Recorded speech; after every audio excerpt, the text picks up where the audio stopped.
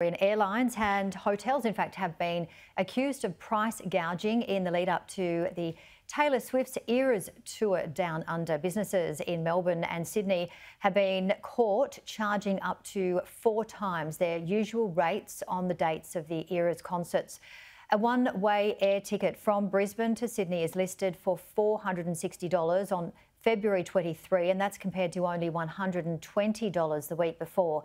A one-night stay at the Novotel in Sydney would usually cost you $700. However, on February 23, it will set you back nearly $1,200.